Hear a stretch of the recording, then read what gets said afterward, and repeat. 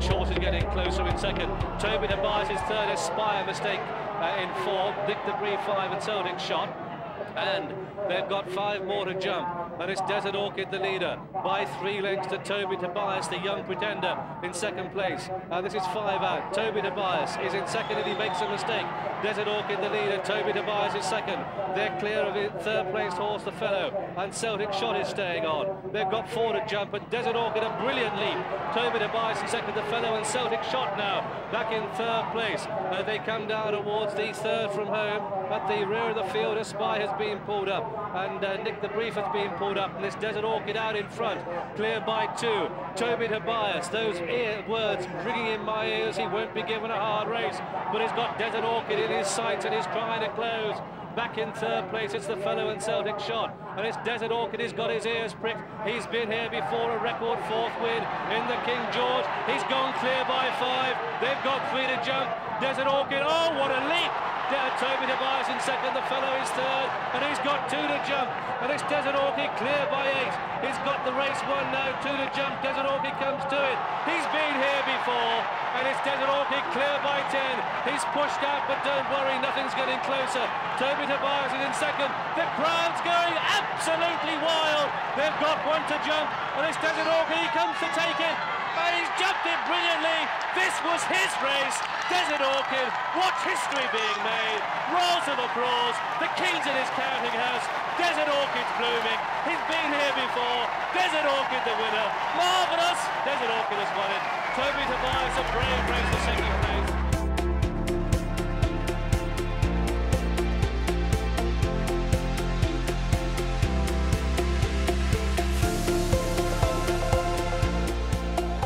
Rolling Ball is the only one who's really out of it. Any of the others could win, and it's Barton Bank that just has the edge. Young Hustler within half a length, and Travado is a faller there. It's the horse is okay. Barton Bank leading. So too is Jamie Osborne. He's about to get up. Barton Bank on the inside of the Fellow, poised there to take the last ditch in second place. And then in third place, pushed along, is Young Hustler. Nevada Gold is behind these, and Docklands Express and Bradbury Star is still pulling double, and Zeta's Lad isn't out of it. And they go down towards the 5th from home. Barton Bank led there from Young Hustler in second place. The Fellow is in third and still close enough if good enough. This is the 4th last, and it's Barton Bank. He's over safely, God knows how, by a length. The Young Hustler in second place, then the Fellow in third. Bradbury Star and Declan Murphy poised in 4th and travelling ominously well. They start to turn in. Zeta's Lad's getting closer. Docklands Express, Norman Williamson getting serious. Nevada Gold running a big race for a rank outsider, and they start to turn in, and Barton Bank and Adrian Maguire on the 99 winner mark has the edge from on the outside. Young Hustler and the Fellow and Docklands Express, and Bradbury Star is still pulling double, and this is the 3rd last, and Barton Bank is over it. Bradbury Star a slight mistake. Young Hustler and the Fellow and the Bradbury Star with the red cap, and Zeta's Lad 5 in line. Would you believe it, as they come to take the 2nd last? And what a terrific jump. Zeta's Lad was the only one slightly uncomfortable, and Barton Bank has the edge from the Fellow and Bradbury Star, who's yet to make his challenge. Here comes Bradbury Star on the stand side to come and leap the final fence in the lead, but Barton Bank won't be denied. The Fellow, the Frenchman's cooked, and it's Barton Bank and Bradbury Star doing battle as they race up towards the line. Barton Bank digging deep, holding on. Bradbury Star, one more challenge. Not enough. Barton Bank takes it. Barton Bank the winner.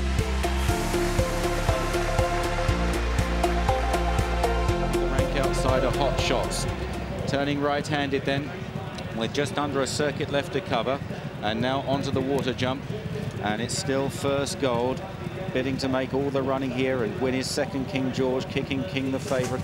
In second place, Edredon Bleu, then King's Cliff. Azertiops had a very easy run round. Just a question of whether his stamina will hold out. We'll find out pretty soon. Behind the front 5, then Seaball getting a bit closer, so too the Real Bandit on the inside. And these are trapped by Luan Miguel and Calling Brave. Then from Lord Sam still out wide and has lost ground. Tuchev has dropped right to the tail as they jump the open ditch.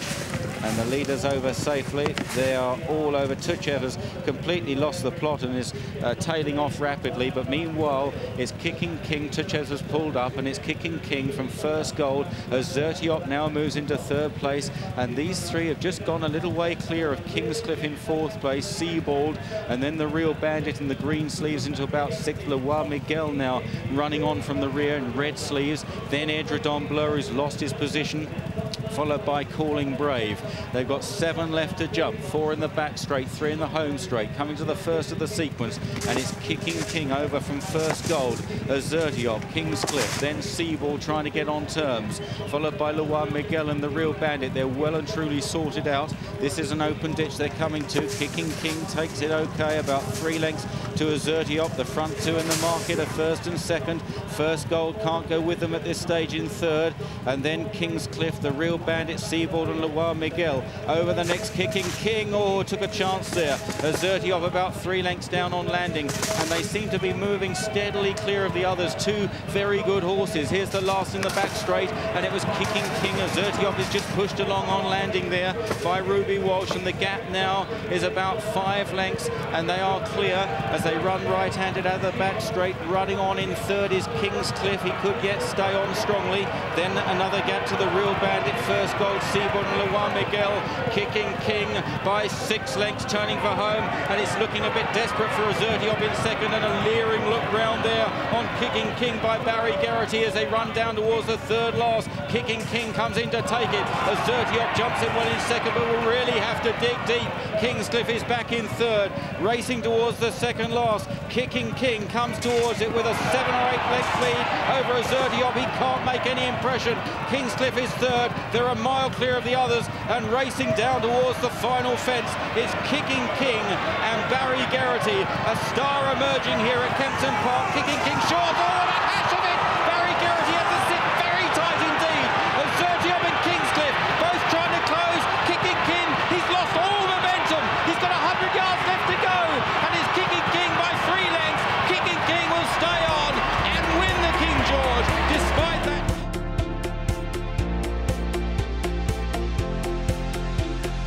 The back straight for the final time, and the purple cap of Ruby Walsh on Kauto Star is fractionally the leader there. Tanakara in second place. Captain Chris is beginning to struggle. Summersby, long run and masterminded, snapping at the heels of the leaders. Another plain fence. Kauto Star, masterminded, a bad error there, dropping back into 5th place. Here is the final open ditch. Number 14, and it's Kauto Star to Nakara with then long run the orange sleeves. Summersby in the green and maroon jacket behind him. Captain Chris was over it in 5th position. Masterminded is next. The final fence in the back straight.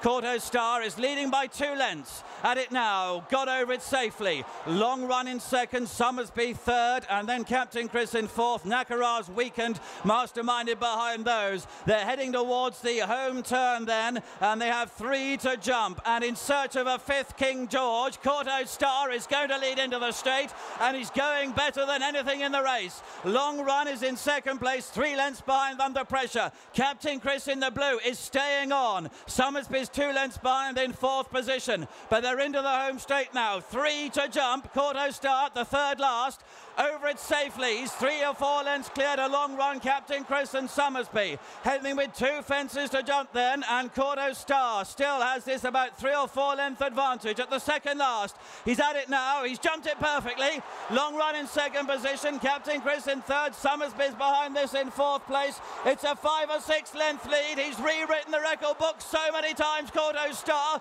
Long run is still trying to close on him. The last, Kauto Star, 2 lengths ahead to long run in second position. They're heading towards the line. The steeplechaser of a lifetime. Kauto Star is in front. Long run's closing, but Kauto Star has done it. He's won 5 King Georges.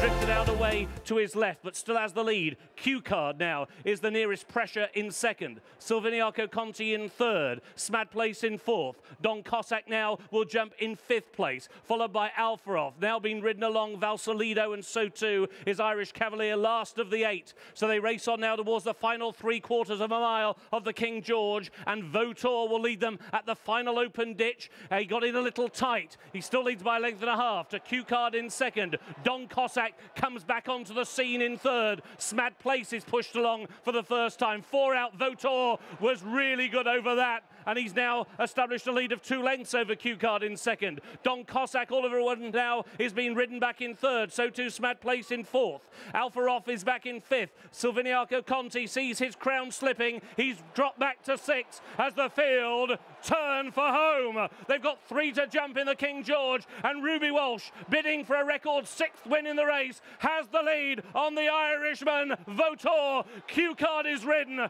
Don Cossack is ridden. Alfaroff tries to stay on. Smad Place is next. They're over the third from home, and Votor is still in hand. He leads by nearly 3 lengths. Q-Card gallantly tries to rally to the outside. Don Cossack, 2 out for Votor. He's over safely. Down in second, Don Cossack. He got to within 2 lengths. Q-Card now staying on. Alfaroff is back in third. They have 1 more fence to take in the King George. It is Votor trying to repel Q-Card. The final fence, Votor led by about a length. Q-Card is putting up a mighty fight, but it is Votor and Ruby Walsh out in front. Q-Card is coming. He's coming hard. Here comes the line. Too close to call.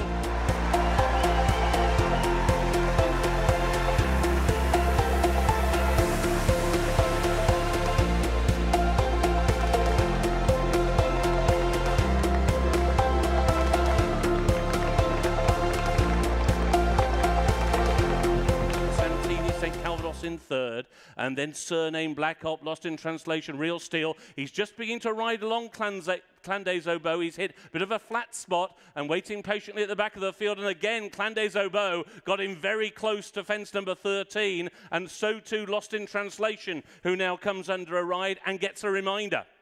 Final ditch, 5 out. Frodon still leads the way. Santini over in second. St. Calvados, Black Op, Real Steel, Clandes Oboe still being driven, but he's now ahead of Surname and also waiting patiently. Lost in Translation drops out the back of the field. Surname is now beginning to be ridden last the main body of the field as Black Op has dropped away, and now they're beginning to make the turn. There was also a mistake at the 4th last by Santini, and that appears to have put him very much now on the back foot. And it's Frodon. He's got many of them working in behind now. He leads by nearly 2 lengths to St. Calvados in second. Can he stay the trip? Clandes Oboe has been off the bit for a long time, but he's hanging on in there. He doesn't want to see his crown go. Pulled up Surname at the back of the field. Lost in Translations also being pulled up. They're over the third from home, and Frodon still has the lead to St. Calvados, and then Clandes Oboe waiting patiently from a long way back. 2 out in the King George, and Frodon still has the lead with Bryony Frost. The lead is about 2.5 lengths to St. Calvados. Waiting patiently, begins to fly in the hands of Brian Hughes. Has he got enough time to beg back Frodon? Frodon over the final fence, led by 3 lengths. Waiting patiently, he's running out of time inside the final half furlong. Frodon is out in front for his biggest prize of all. Frodon has taken the King George.